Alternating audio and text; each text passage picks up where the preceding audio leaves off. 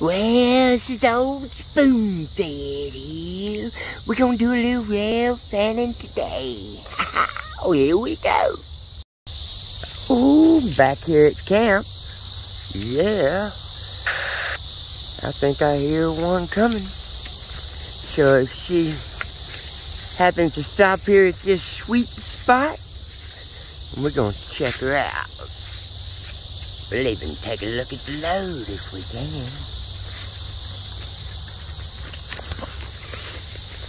Alright. I usually don't like doing this in the daytime, but man, the picture is just so much better, and the trains, they look so much more crisp. Oh, we gotta watch out for snakes. Them fuckers ain't started going for hibernation yet. They still everywhere. Alright.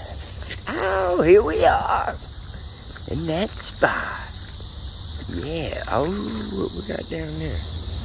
I really can't tell, but I see something. Red over red on all three.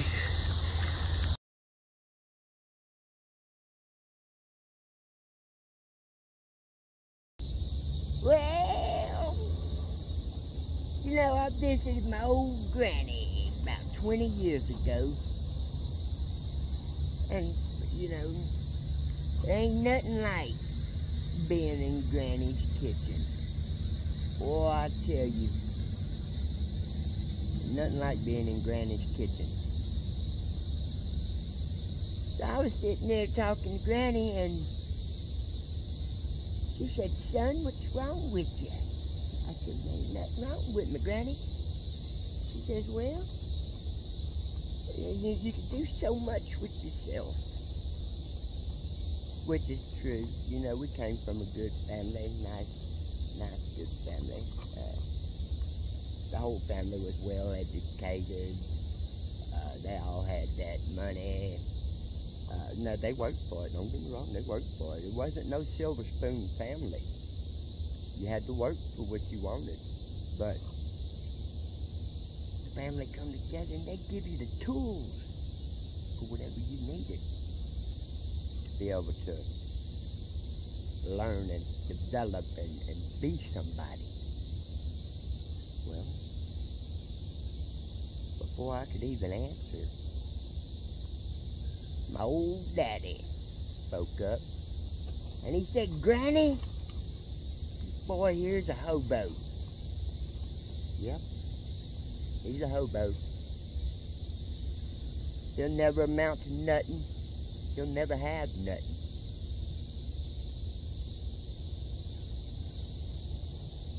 But he's gonna see everything.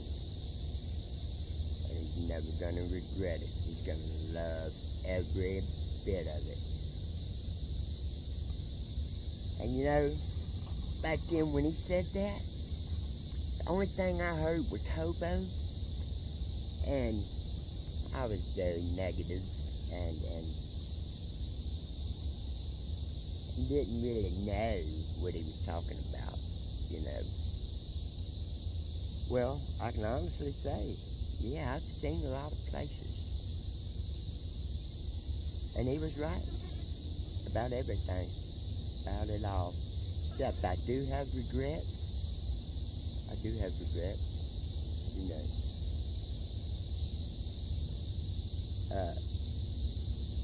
Would I change anything? Would I change it? Yeah, I would. I'd change it. I mean, who wouldn't? Who wouldn't want to better themselves, you know? But just the card I was played. And I'm enjoying my life. I'm happy, you know. I'm happy with the things I got.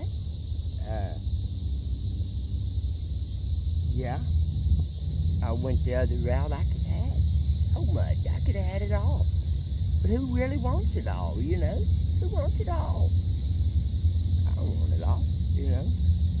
I enjoy things here and there, and everything's new, you know? It's all new. Even the old stuff's new to me, because I'm just now getting to it. Oh, yeah. But anyhow, here's that train. Ow.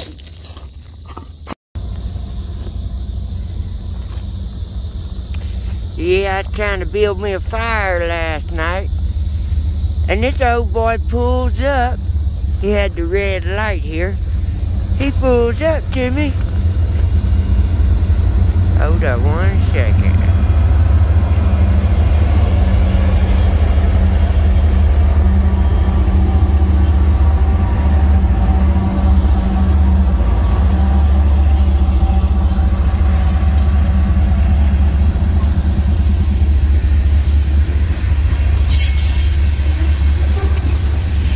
This old boy pulls up to me. I'm trying to start my fire.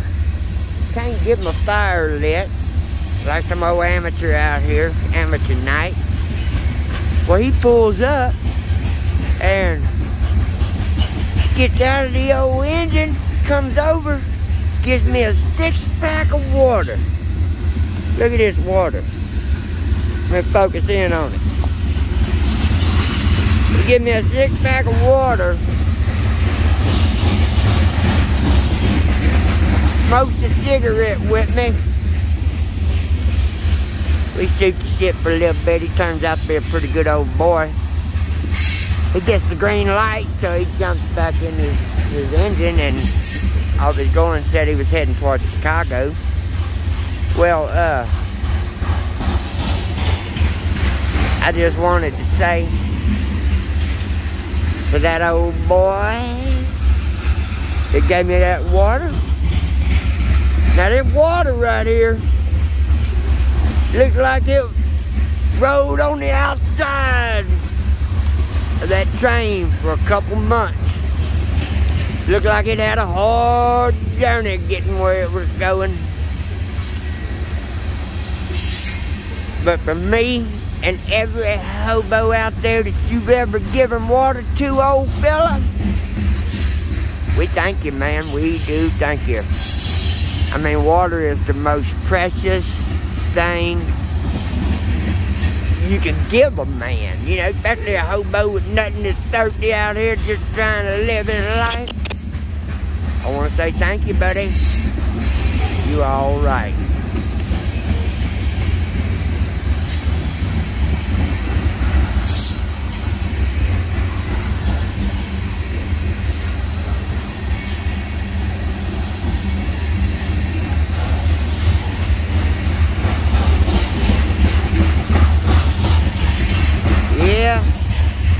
Sorry about the stabilization.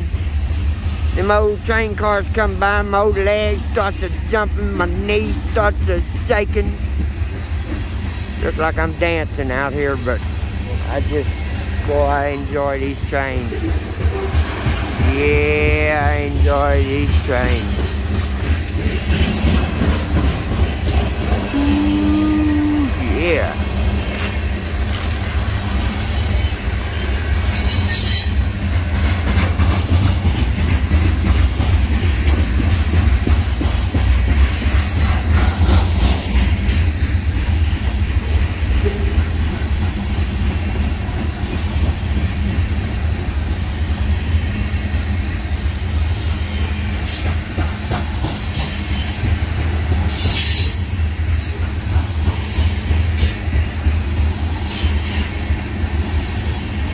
Managed to find me a little job today. Did me a little yard, mowed me a yard. Well, I didn't find it. The yard found me. That was crazy, but I am appreciative. A little extra money in my pocket. Thursday I do have a little work, a little side work coming up, hopefully. Use that to get me a new pair of boots. What? Alright, y'all enjoy y'all's evening.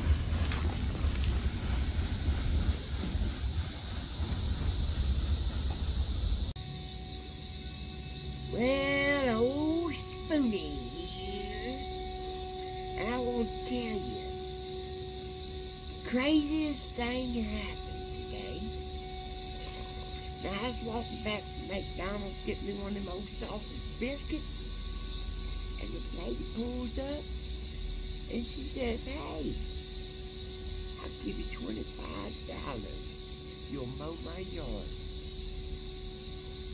Just like I got the mower and the gas, I just need somebody to mow it. And I said, well, yes, ma'am, I sure do that. I have no problems. I'd love to.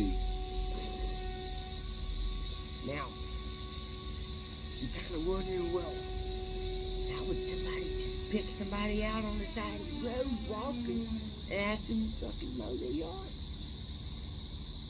Well, I've been down at the Home Depot parking lot every morning for a couple of hours, you know, with a sign saying I'm just looking for a couple hours work. And some days I hit, some days I miss, but thinking that's probably the case there. Now, really not good. It's a good thing, but it's not good. You know, if the community starts noticing you're in the community, and you know, so I don't want no trouble and no problem. So that's why I like to not stay too long in one city, one state, one, you know, I like to keep moving, keep going, and not stagnate. But I just want to say, Anderson's a great little town. Well, I sure appreciate y'all. So appreciate it. Well, let me mow this yard. Here we go. Boo.